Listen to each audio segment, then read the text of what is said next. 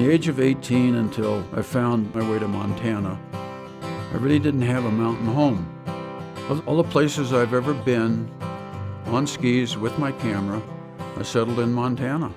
I think it revolves around that simple word called freedom, because it's our basic instinct.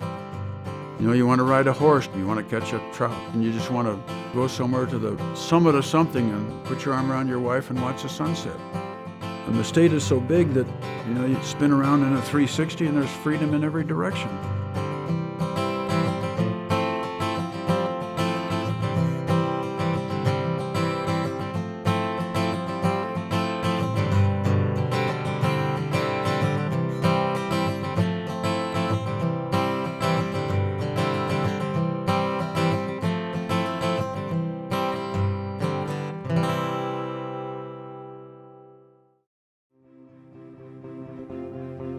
I started making 8mm films with the money I got when I got mustered out of the Navy in 1946.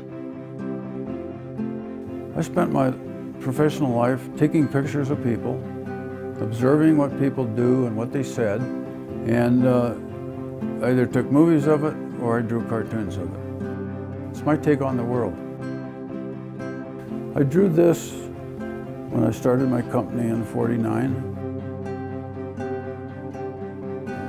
When I first started driving this thing, you know, a lot of the pictures I took weren't very good. And so I tried to cover up the bad photography with funny jokes and stories and things, and the audience really liked the funny jokes. And everything you see around this part of Montana, it's all part of the Yellowstone Cauldron.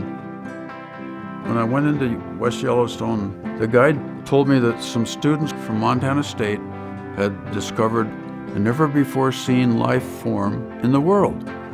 And there it is, germinating right there for people to walk along a wooden path and look at it and say, wow, I'm looking at creation. It's happening right here.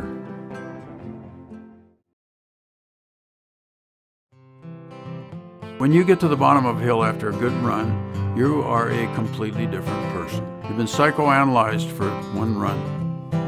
Some guy's there, you know, he's drilled a hole in your brain and inserted all this wonderful scenery and all these wonderful people and snow conditions and the freedom, and forced out a whole bunch of bad stuff. And when you get to the bottom of the hill, you suddenly realize, you know, you can't take this memory away from me that I just experienced. And you get a lot of those in one day in Montana.